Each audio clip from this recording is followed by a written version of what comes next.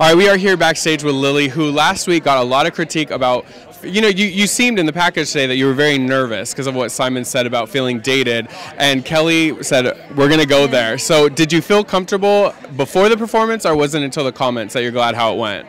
You mean last week? Well, no. This week it seemed like, Kelly went for it. She said, I don't care what Simon said, you're going to wear the hair, you're going to wear the outfit, and you seemed very nervous, but after the judges loved it. So did you feel okay going in, or it wasn't until you got the love from the judges that you're like, I'm glad we did it? I actually embraced the whole look. I knew that I was going out there to do the Motown thing, so actually I wasn't nervous, wondering what Simon's going to say this time. Yeah. Is always in the back of your head, but just standing there is the position and the propping that Kelly thought was that she wanted, and I delivered what she wanted, and she came backstage and she was extremely happy, and I'm happy that she was happy, and I'm hoping that the song is such a love song. Yes. And you want to deliver the message of love, and I'm really hoping that that's what I delivered. Absolutely. You got so much love from the judges. How as a contestant, speak to the people, obviously we aren't on the show so we don't know, speak as a contestant, when you get off the stage and you have gotten love from the judges, positive feedback from the judges, how does that make you going in to tomorrow's show and next week, knowing they supported you? It's great. I mean, because you need that pillow, that thing to stand on. If the judges love you, I mean, they're very influential to the audience, out there that's voting.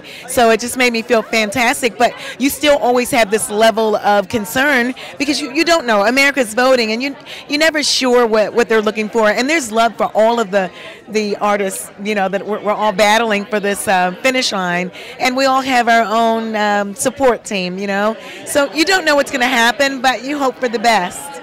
And then lastly, if we could go back and you could be anybody from the Motown era, who would you want to be? If you could go back in time and wake up, maybe not even them, but in the group with them or singing with them, who would it be, do you think?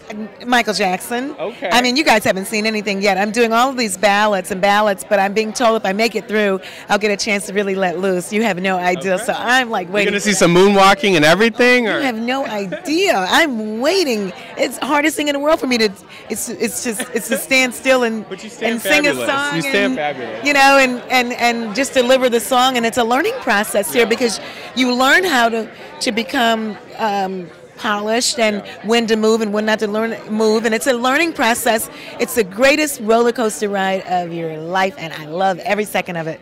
All right, Lillie McCloud, make sure you're voting for her and keeping her here every week at Xfactor. Thank you so much, darling. Thank you. Bye.